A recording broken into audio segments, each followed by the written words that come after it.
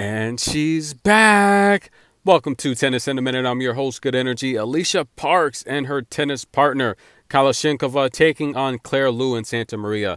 They had a tough scare in the first round against Trevisan and Paulini, but the serving ability of these two amazing ladies they got through that test. If they win here, they did break initially to start the match. Now they're trying to hold. They have the advantage. Look, two aces already from Alycia Parks. It looks amazing. What's new? Now, as a team, they're winning 60% of their first serves so far. It's still early. 50% of their second. Claire Liu and team, look, Santamaria, 50% of their first serves, 30% of their second serves. So a lot of pressure coming from the return team duo of Parks and Kalashinkova. But listen, guys, if they get through this match, they'll face a very tough test. Asia Muhammad and Taylor Townsend, who have already won a doubles championship this year. And listen, guys, looking at Alycia Parks' form, she looks fit. One of her longtime followers recently told me that she recently got a deal with ASICS.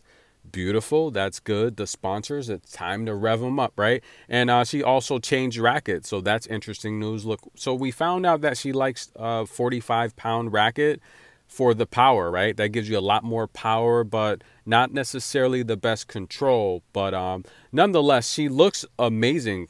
She looks slimmer. And look, I knew going to the United Cup would kind of set her back a little bit. But look, it's a great experience. You can't turn it down because she's slimmer. Look at her first and second round qualification matches to get into the Open. And look at her now, a lot slimmer. And look, a lot of times you just really, when you're coming back from, I consider that a vacation. Like, aside from sitting down watching as a reserve, she may have had some hitting sessions. But other than that, she's probably just being a tourist and, enjoying the hotel stay. But the reality here is she looks a lot slimmer. She looks good. And I can't wait to see her at the Indian Wells and Miami, both master events. And I think she's going to have an amazing season. She said in her own words, she thinks she'll be a top 10 player this year. I hope she does. I mean, let's just be honest. I think she's got what it takes. She's number 10 on my American list. I mean, look, she has a great run this first half of the year. It's a shame she's not in the Australian Open. They do need to change that policy. Let's just be honest. If you're ranked 75th on tour, you should make a slam, right? Why do we have a cutoff point?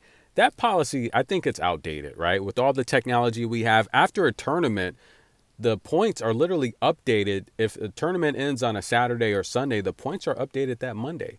Why do we have a cutoff point for the Australian Open when the season doesn't end until late December? Yes, the main tour, they shut it down after the finals, which is mid-October, early November. But the reality here is the lower level of the tour doesn't stop until December. And you're awarding points. If you're awarding points, they should run up until the end of the calendar year. Right? Just makes sense. But the reality here is I just think it would be easier that way instead of doing a cutoff point. But I mean, it's the first major of the year doesn't start until 2 weeks into the new year. So why cut off points in November?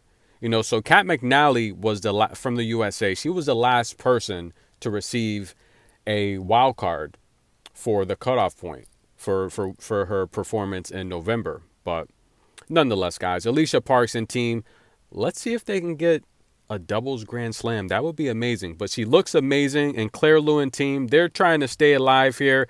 They're already broken. So stay tuned. Doubles action, Australian Open. This is Good Energy. Thanks for the love and support. Please like the video. I will see you guys soon.